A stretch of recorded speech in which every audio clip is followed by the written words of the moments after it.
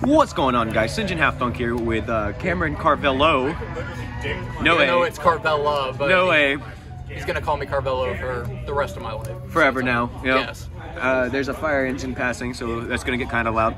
But what did you just do? I went undefeated tonight with Thunder Dragon. With what? In 2021. Let's, with Colossus Band. It needs to stay banned. No, bring her back to one. No, bring never. her back to one, please. Keep it banned. All right. So let's see the spice. Let's see the scoop. All right. So, only hand trap I ran was 3 of Ash Blossom and Joyous Spring. It's the best hand trap. So good. It's so good. It's $20 as common for a good reason. And then for the Thunder Dragon monsters, 3 of just the regular Thunder Dragon discard, add 1 or 2, your choice. 3 Dragon Dark, being able to search off the fusion when it leaves field is really nice, and being able to, as a quick effect for synergy with Titan, discard itself and search another one. Pretty good. Roar, being able to recycle things from both grave and banished, and also when it's banished, being able to special summon from decks is super good. 2 Matrix, 3 is too much, but being able to damage step, have one of my monsters gain 500, Chain Titan, pop a card on the field, and plus it's a level 1, so it's good for Link Rebo as well. And then 1 Dragon Thunderhawk. The worst one. Not great, but it does help special summon from grave and banished, and also the magical mallet effect to be able to shuffle cards back from hand comes up occasionally, but like it doesn't really come up all that often. But when it does, it's nice. It helps when it does. Yeah. And then 1 Dragon Duo, being able for just a Thunder Dragon, if a Thunder monster activates its effect in hand, gain 300 attack. It's pretty good, and it also banishes a light and a dark, so more synergy for the banished effects. That's all the Thunder Dragon monsters. For the Chaos package, I'm playing 1 of each of the baby white and black. I'd play 3 if I could, but yeah, Konami won't let me. 1 Chaos Valkyria. This is really good because it banishes a light or a dark, and then when it leaves field, I can just foolish another light or dark monster from my deck. Really good, and it's also a fairy, which is helpful for a card that I'm going to show in a second. Now I play 3 Chaos Levy because, of course, well, Levy is too good. And then I play a Danger package, just a pretty small one. 1 Sook, 1 Jack, 1 Thunderbird, and 1 Bigfoot.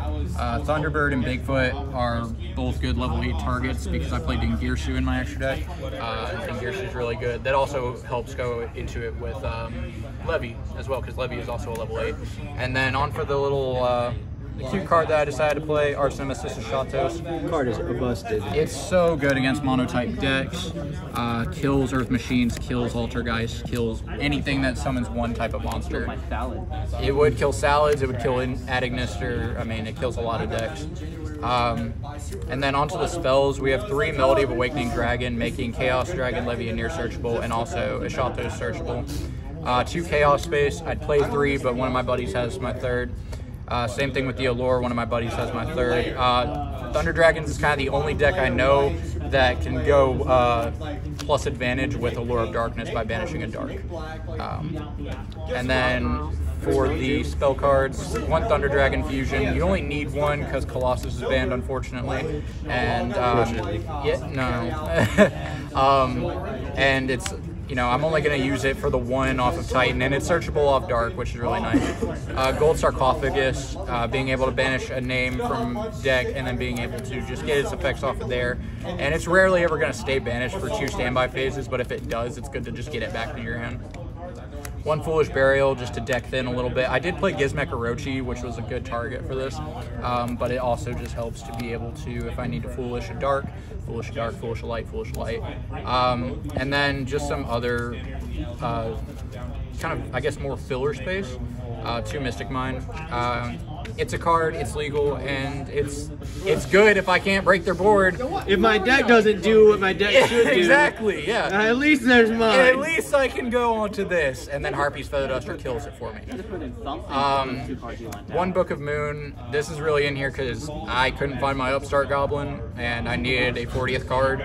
And then Instant Fusion, which is actually in here for an old GOAT card, Thousand Eyes Restrict.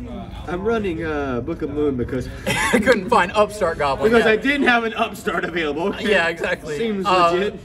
But I mean, Book of Moon's like a cute little staple. It's a good interruption, and it's also good to Go format, it's fun. Yeah, exactly. Onto the extra deck. One Link Karibo.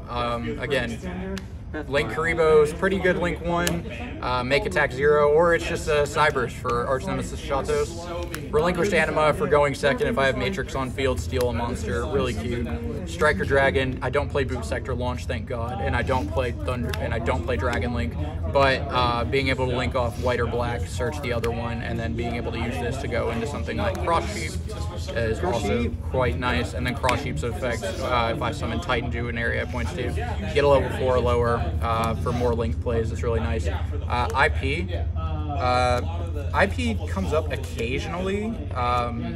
If anything, I more use her to go IP into Unicorn, but that doesn't happen a lot. I guess while I'm on to the Nightmare package, I also play 1 Cerberus and 1 Phoenix. Phoenix is no surprise, but Cerberus is kind of, you know, not a lot of people play Cerberus. Cerberus is good for just clearing main deck, or main monster zone issues. Reproducus, this plus a Shatos, if I know what my opponent's playing, is absolutely insane. Being able to target it, call Machine, call Cybers, call whatever, to get in the way, it's really nice. Curious, the Lightsworn Dominion. I think I've only summoned this like once. I didn't summon it at all tonight, but it's nice to be able to mill cards and be able to get my graveyard active if I need to. Appaloosa, I can make a 4-negate Appaloosa, and Appaloosa is just really good. Appaloosa's blessed. And then 1 Ding. Ding is really good for Chaos Levy, Danger Bigfoot, Danger Thunderbird. A lot of fun things there. Being able to just send a card on target and be able to protect your cards as well. 1 Titan, this card's stupid. Super good. Colossus and Titan together is an issue. Them by themselves isn't an issue. They did hit the right one, but I think it's time for it to come back.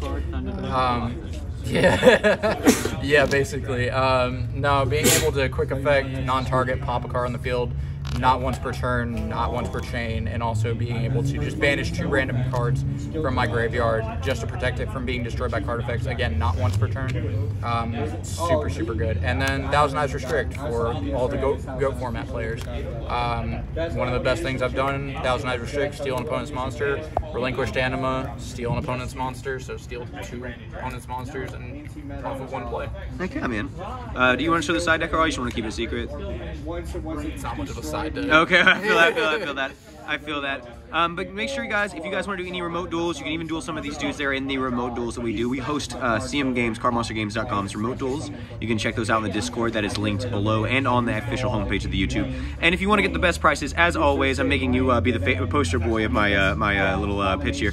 If you want to get the best prices, use cardmonstergames.com. They really do have the best pre-order prices literally around, and you can use code HALFPUNK for 5% off. That makes it an even cheaper thing, except for the Warhammer stuff, because Warhammer says no.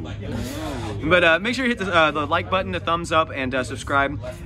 We'll keep you guys kind of posted on how these decks have been doing. I know that we've been posting some weird ones, but we'll keep up with you guys. Make sure to jump in that Discord so you don't miss a thing. Thanks, guys. Love you.